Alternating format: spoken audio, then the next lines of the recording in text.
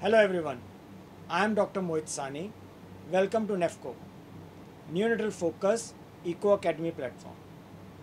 On this platform, we bring small presentations every week to update you on neonatal hemodynamics and echo.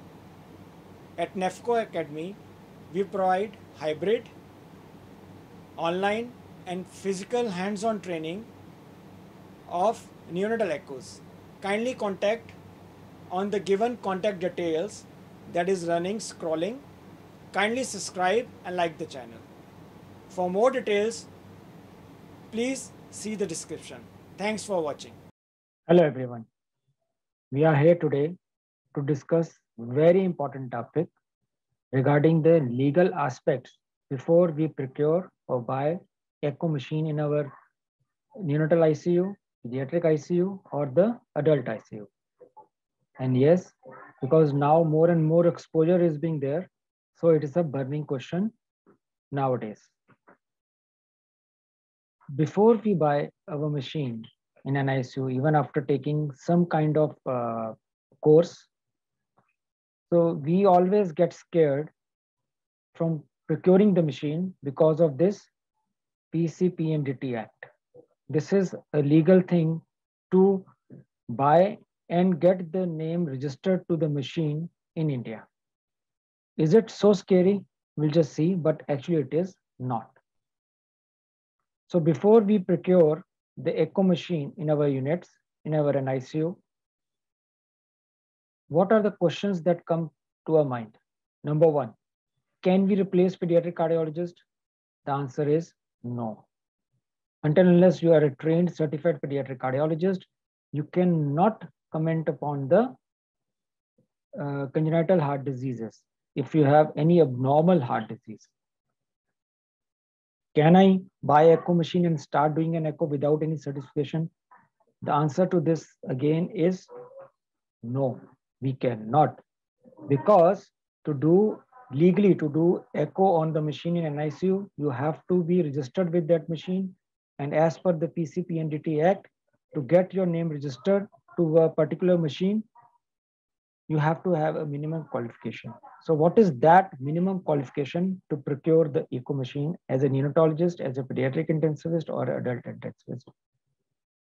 That is 6 months of course training at some recognized place.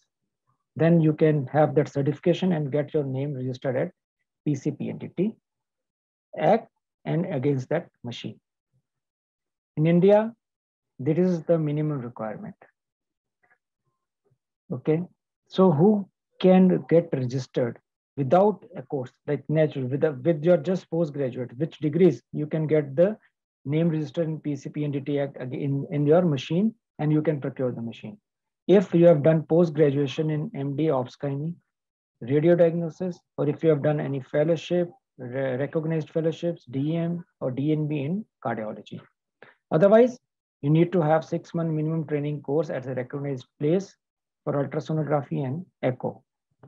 Otherwise, you can use the machine which is being registered in the name of your radiologist or a cardiologist in your unit, and you cannot give the legal reports, but you can use it to supplement your clinical decisions for the treatment of your patient in your ICUs, NICU, adult ICU, or the pediatric ICU. What the people and organizations in India have been trying for the time being is to incorporate this functional echo or TN echo, whatever we call this curriculum, in the DM, DNB neonatology programs or neonatal fellowship programs, so that as it has been done in MD radio diagnosis and MD obs and gynae, automatically that criteria is fulfilled. Still, that guidelines has to be formulated, and you can see in this slide that there are 2 countries which have formally introduced these programs in their curriculum, Australia and Canada.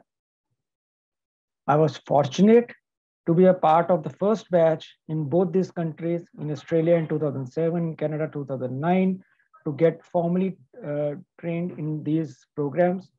At that time, when I started, this was 6 months course in Australia, and this one was 1 year. And as you can see, similarly, we want to start something like FNPU, whatever we may call, but still it is not minimum of 6 months, so that we can automatically register our name in pcpndt against the machine.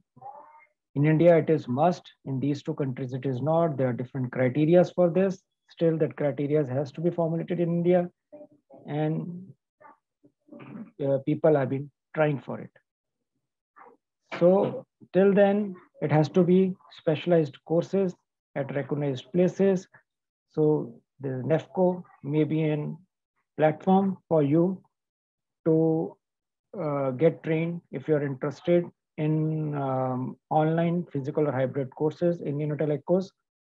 So I again request people who are interested, they can contact on the given contact in the description, or you can visit and like our or follow our Insta page.